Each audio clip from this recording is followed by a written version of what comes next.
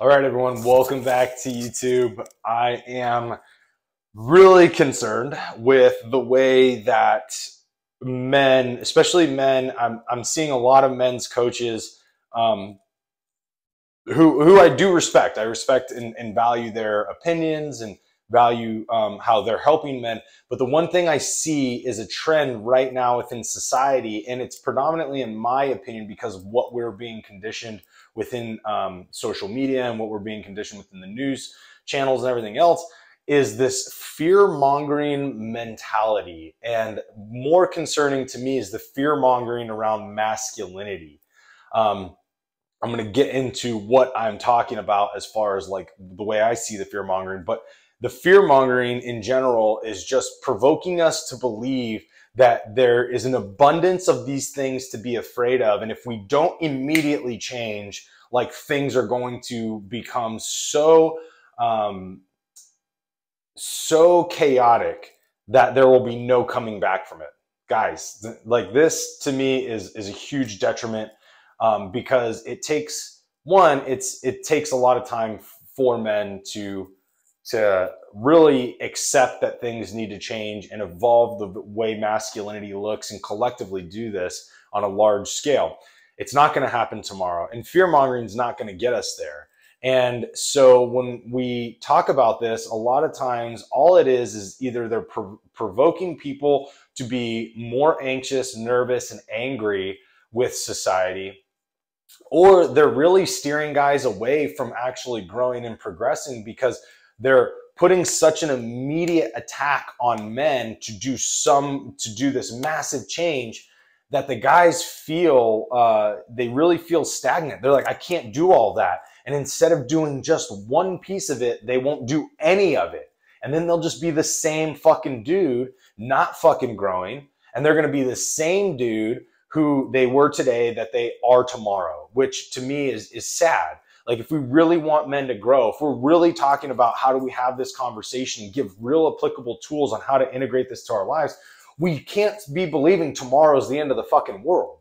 And to the men's coaches out there that are doing the fear-mongering, guys, really look at your fucking message, man. Like, are you provoking guys to really actually grow and be better? Or are you putting them in a position where a lot of them may not do well with that pressure and they're not going to do fucking anything?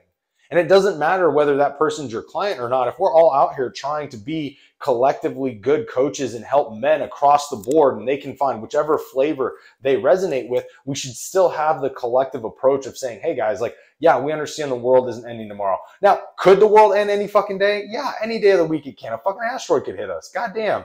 Like, we can get hit by all kinds of different shit. Like, if someone could just launch a nuke right now, we're all fucking done, right? Like, it doesn't matter. Like, if you want to live in that world, you're never going to feel safe. You're never going to have a life of happiness. You just may as well write your life off as just fucking empty, hollow, sad, isolated, and depressing.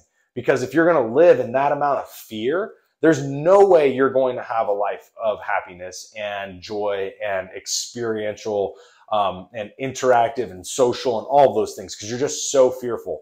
So we don't need to be driving fear into men. And this is where I find a lot, and this is something I want to preface this. I feel like apparently I have to, even though I shouldn't. If you guys have been following me or know me, I shouldn't have to preface this, but I will. Protection. I am a huge advocate for protection. Personally, it's part of my version of masculinity that I value. I believe it makes a strong man. Personally, right? That doesn't necessarily, it correlates to every man's version of masculinity because there's a wide range of versions of masculinity. But what I'm saying is that when we are looking at like protection, men that are provoking the fear-mongering, you utilize that protection. They utilize the few incidences that happen around the United States or the world as significant leverage to scare men to do something that either improves that coach's business, or provokes men so much that they're either sitting in anxiety and anger and stress, which is then spiking cortisol and causing all kinds of other hormonal problems within the dude. or they're causing them to be stagnant because they're provoking so much change that is outside of this guy's wheelhouse that he won't go do any of it.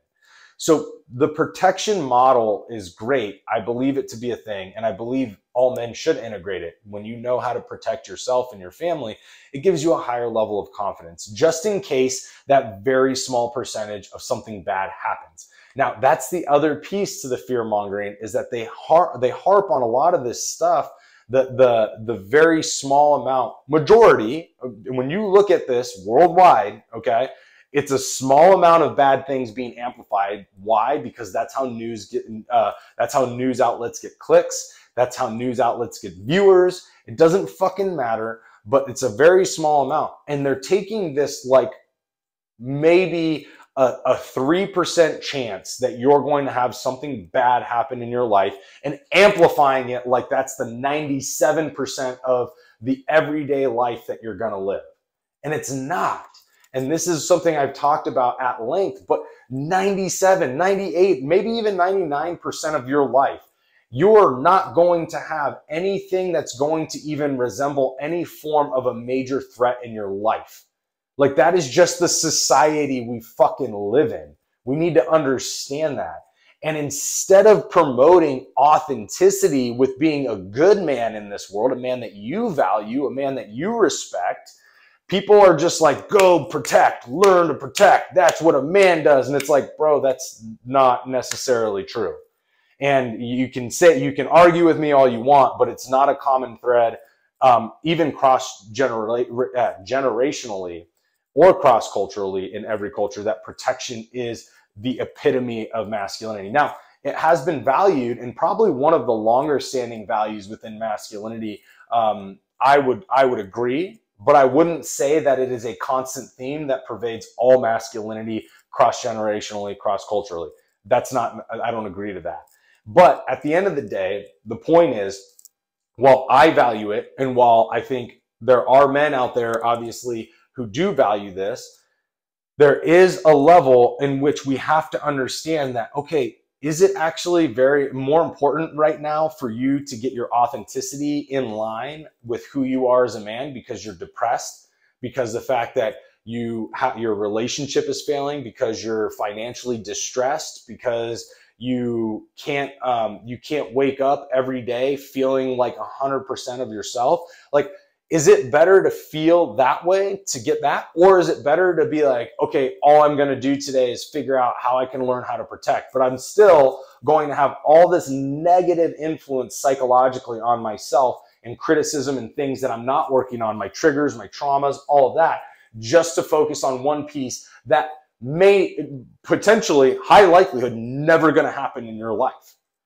That's the question we have to ask ourselves. And that's why the fear-mongering stuff really is starting to get me a little twisted, because I'm like, guys, while I support your messages, and I do believe strong men have value for protection and have learned some skills in that field, if we're constantly provoking men to do that, are we actually provoking men to be that best version of themselves when the 99% of their day is fucked because they can't be a guy who's in alignment with himself? Like, that's really where my mind goes. And so when we talk about that, it's okay.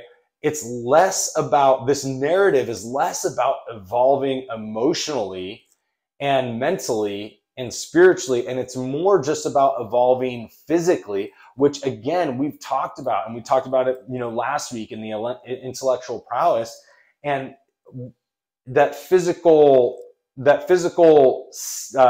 don't want to say standard, but the physical expectation is becoming paramount over, or is being held more paramount over, the emotional evolution of men, the mental evolution of men, the spiritual evolution of men, the intellectual evolution of men.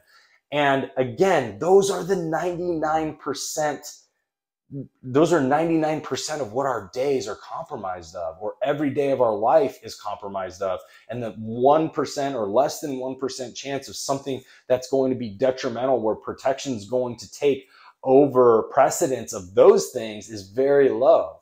And that is where I'm very sad, because the fact that these guys, again, who I respect and do a lot of they value a lot of the same values I do, they're focusing on one thing, causing men to feel less than because they aren't that, and then adding to the problem that is the perpetual issue that these men are having, which is their own psychology and their own conversation internally and their own emotional standards. Like all of those things are the things that are being deteriorated, and they're compounding that issue. So guys, if you're a guy that is like sitting there and you've been hit by this, I guarantee you, if you're in the self-development field and you follow almost any guy out there, there's somebody someone's come across your things like, you need to learn how to protect. You need to learn how to protect. That's it. The world's terrible. Everybody's dying. Everybody's getting hunted down in the streets. Everybody's getting beaten up all the time. If you guys have ran into that, you know what I'm talking about, and it's not necessarily beneficial to you to sit there and think or listen or try to do that, as opposed to doing the things that are going to make you a better man 99% of the time. So that is a big piece to this. And then feeling capable is the importance of being able to defend yourself, right? So like if many of these, not many, I will say some of these men who are promoting the physical protection nature of things are not very good at being able to protect themselves intellectually. They get circles ran around them, and they can get manipulated, and they can also be made fun of because their intellectual levels are very low. So who's to say that a physical protection is any more in today's society? In today's society, guys, hear me out correctly. In today's society is any more paramount than being intellectually strong. And in that, it's saying, okay, if we can feel capable is the importance of being able to defend yourself. Well, if you can defend yourself intellectually, don't you feel capable from that? And that's what a lot of the protection conversation is about feeling capable, feeling worthy, being able to look like a man in society. But if you can defend yourself intellectually, if you can protect your family and yourself intellectually in a society that's built around that, because physical harm is not as paramount as what people want you to believe, or physical harm is not as common as people want you to believe. If you can defend yourself intellectually, aren't you on the same standard kind of in the different range? And this is what I'm talking about, ranges of masculinity, guys. This is why it becomes very important for us to understand that there are these expansive ranges of masculinity in which they are all valid. And so if capability and seeing yourself as capable is what allows us to be authentic in our lives and allows you to be looked at as some form of protector for your ecosystem or for yourself, well, then intellect has to be something that you actually prioritize. And a lot of these guys that are talking about it don't have high levels of intellect. They're just like physical and that's it, which is great. Sure, you're going to be able to defend yourself from, physical harm, that 1 or less than 1% that physical harm is going to come up. But the 99% of your life, you're unable to defend yourself. So who's actually more of a man in that scenario? If by standards, that's what they're saying is a man, right? And so this becomes an issue for me, and I want guys to hear it because the fact that I am somebody who values protection. I have my whole life. I've been somebody who's protected people my whole life. Since I was a kid, I was raised that way. And then I went to the military. Like I've done that. And I still value that to this day. If you talk to my wife, it's something that's very big in me, but I want to address it because I'm just trying to tell you guys that I'm not even trying to push all of that on you guys. If that is a value to you as a man to make you a complete whole-rounded man, then you should be prioritizing that. And I firmly believe that you should have some level of that in your life just so you can feel more capable, to be honest. But at the end of the day, if it's not a value for you, it doesn't mean that you're wrong. And I want guys to know that as well. And it doesn't make it so you aren't reaching some standard as a man, because as we've talked about, collectively, there's no common thread of standard for masculinity. Again, I will debate that with anybody because the fact that the research doesn't show that. And so the other thing I want to is say that if you are following these outdated perceptions or perceptions that were part of a different generation and then skipped a generation and then came back or whatever it is, right? If you are out following outdated perceptions in a society that is evolving, you are going to get left behind. You are not going to be part of that evolution of masculinity in which we just do simply need to evolve. There's no shame in evolving. That doesn't mean masculinity is bad whatsoever. Evolution is simply just optimizing us for the environment. We've talked about that.